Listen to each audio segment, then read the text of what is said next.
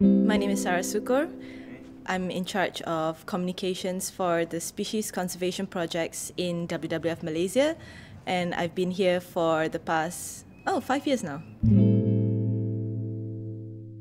For the TX2 campaign specifically, we target the urban community as well as the local communities. Communications with the public is not an easy task. I've been here for 5 years, and the target audience differs from year to year, even month to month. For the urban communities, we utilize more of the new media or social media in order to engage with them, because it's a modern society, as you know. If you continue doing what previously worked in the 80s or in the 90s, you're not going to get the support that you need in order to conserve tigers and other wildlife. And it's been quite hard to convince people how serious conservation is. It's not just about donating money to organizations for them to do the work, but it's also understanding the issues.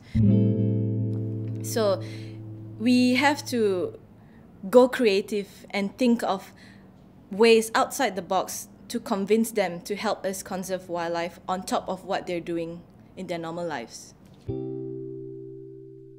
We've had a lot of issues where people think WWF keeps tigers in the office, and they would like to borrow our tigers for their shows. That's why we need to tell them, look, we are a research-based organization. You have to understand our core work is not about, just having wildlife present around us. Freeze Tiger Trade was held in conjunction with the World Tiger Day celebration. World Tiger Day fell on July 29th this year. It was the first year it celebrated. Freeze Tiger Trade was done on 30th July.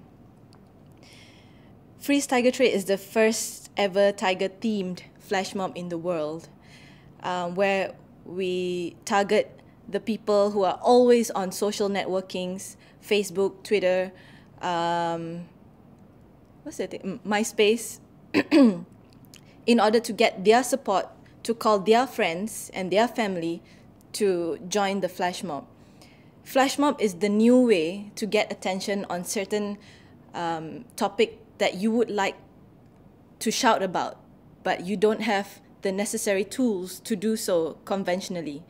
So we did the Freeze Tiger Trade flash mob, the first one in Pavilion Kuala Lumpur, where more than 130 people joined the freeze.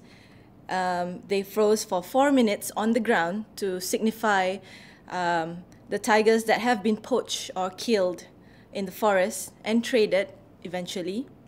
And after that, we did a tiger-themed dance to 4 songs. And the response that we got was so overwhelming that we had to do another one in conjunction with Malaysia Day celebrations. So as you know, the tiger was also featured in our national emblem. So how else can we celebrate the tigers being on our national emblem, being a national icon, than doing a Freeze Tiger Trade flash mob? Well, the reason that the tiger was chosen was definitely for its majesticness, its strength.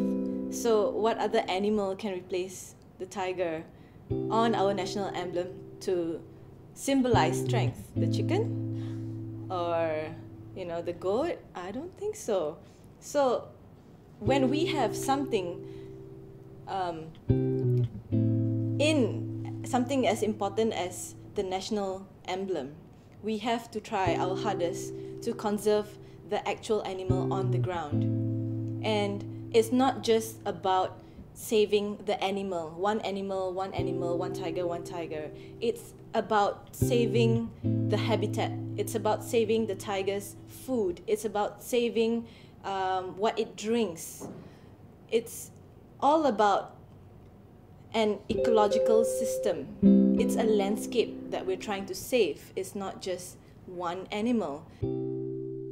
Wildlife crime happens anywhere, anytime. So if you happen to walk into a restaurant and you even suspect that they sell or serve the, say, bear paw soup, you can even SMS or call the wildlife crime hotline, and the authorities will take immediate action. So what we want everyone to do in this year of the tiger is to install the wildlife crime hotline number in their mobile phones.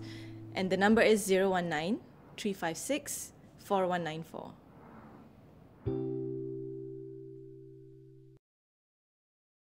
You are watching OneHijau.tv.